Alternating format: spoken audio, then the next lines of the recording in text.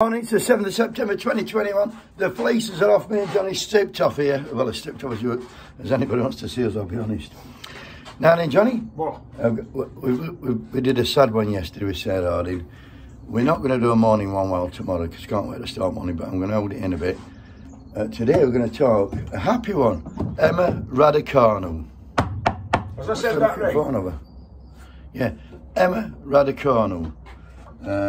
There's not heard of her, has there? No. And I hadn't until yesterday. Well, I told you she's an 18-year-old lass. Plays tennis. Oh, I thought I was going to say climate control then. No, she plays tennis, John, and she's doesn't know, on June 21st this year, she was ranked 338 in the world.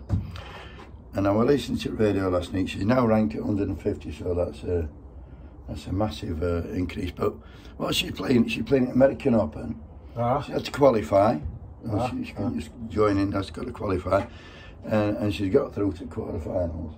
Beautiful. How good is that? That's good, that. She's an English girl.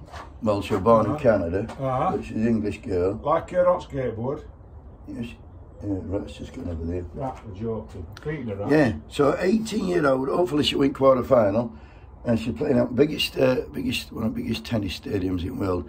And yesterday, after she beat this, she beat Shelby Rogers 6-1, 6-1 or something like that. She's not dropped a set yet, John. Well, listen to me, I'm ecstatic about it. I'm not even a tennis fan. I've never heard of it until last night when I put Red on. Anyway, after the interview, I'm after her, and she spoke like, I thought, God, that's... So she's talking in front of 10,000 people, just played tennis and just won biggest game of her life. And she was just talking as composed as always, so...